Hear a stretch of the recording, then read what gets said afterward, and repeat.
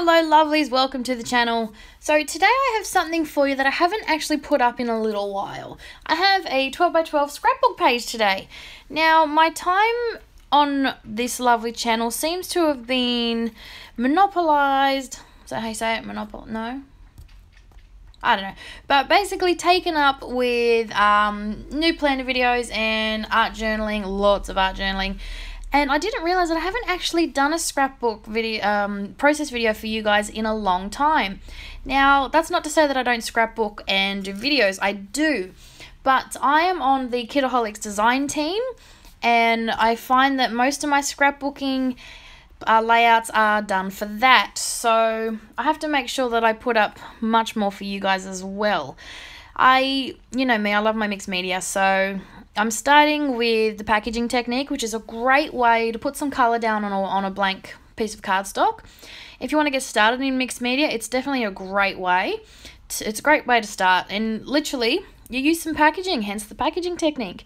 It's just some packaging that some of your supplies have come in. I have a stash that stays on my desk when I unpack my things from my kits, or when I buy new things, I keep the packaging.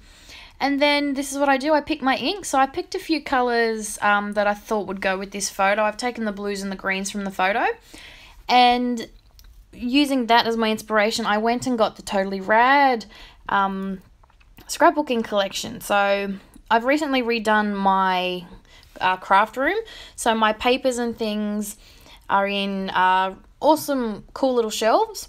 And on one of my shelves, I have all my collections that I keep together. So I keep all the things that I've bought from specific scrapbook collections. If I bought most of the line, I keep it all together so that I can, when I do something like this, just pick up the whole bag as you saw at the beginning, go through what I want and know that it all coordinates. So that's the way I'm doing it at the moment. We'll see how long that lasts, but I like it. I like having them all together. So I wanted to add a bit more to this background. So this lately has been my absolute favorite stamp. I love how grungy it is, and it doesn't matter how you apply it. It looks like it's all going to go together perfectly because of the nature of the stamp. This is a Kaiser Craft stamp, but I'm not 100% sure what it's called. I might have to look that one up for you. But yeah, but it is a fantastic stamp. I'm using it without a block. I'm just putting it on my ink and then just slapping it down on my page. As you can see, I'm not slapping the whole thing down because I don't want that rectangle look. I just want it to look, you know, bits and pieces here and there. So you'll see that I'm rolling the stamp and just applying bits of it here and there. So now I'm going to lay on my photo. This is a photo of my oldest boy, Cooper, and we went to a family retreat back in April. I think it was April, and it was just me and the two boys. If you've watched my videos before, you will have heard me mention my boys have autism, and this was put on by one of the community service groups in our area, LifeBridge in our area, put together a family retreat for families with children with additional needs, and we went down there for a few days, and yeah, it was beautiful. It was a lot of fun, and it was totally unplugged. The boys couldn't get any service on their iPads, and I had no service on my phone, so it was totally unplugged, and it was a lot of fun. And this is just one of the many awesome photos that I took, and I love this picture of Koopy. It's a very rare picture of him actually looking at the camera, so it just turned out really great, and I really wanted to scrapbook it. So when I decided to sit down and do a video today for you guys, I thought, what photo can I use? And I have a pile of photos on my desk, and I was going through, and this was one that I had printed off intending to scrap that I hadn't done yet, so I thought this would be perfect. So yeah, that's what I decided to scrap for you today. And it also fits in where I'm up to in my album. So I'm just applying that on foam. So I've matted my photo on 2 pieces of pattern paper. I'm working really hard to just cut into 12 by 12 pieces of paper. Normally I struggle with that because they're all too pretty and I don't want to use them up, but I'm lucky enough to have 2 lots of the paper for this collection, so I can cut into it and not feel sick and say, oh no, but I love those papers. So I do that. I've cut into, this is actually the same piece of 12 by 12 paper, front and back. So I've cut into that, and I've gone through the die cuts and decided to use the die cut words Totally Awesome as my title. Trying to decide where my title's going to go, and I really liked it up on the side, and then I thought, no, I've never actually put a title down the bottom, so maybe that would be good. And I'm going through the die cuts to see what I can use to embellish this layout once I've put my title down. once I go through, I was going to put them up on that right hand side there next to the photo. I decided against it because I really liked my title up there. So in the end, once I've gone through and gotten some things out, I was thinking of putting some orange in to go with the collection pieces. In the end, I decided to stick with the blue and the greens because I just like how light and fresh and watercolory it is. You know me, I love my watercolor look, and I really love this background. This is where I decided to move my title. Now I went on the side, but the totally wouldn't fit. So because I was determined to put it up there, I pick up my photo, thankfully didn't rip anything, and just move it over just a little bit so that my totally will fit in that white space right there. I wanted to bump up the awesome one because I wanted to put it half on my photo. Well, not half, just a small fraction on my photo and overlap it a bit.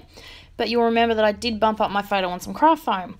So I'm just using little random cut pieces of foam to pop under some of those letters just so it's all up on the same level. And that gives some dimension to the layout and to my title, which I really like the look of. I was attempting to use my tape runner, you'll have noticed at the beginning there, and then I remembered that it doesn't like to stick to the foam, so I'm using just double-sided tape.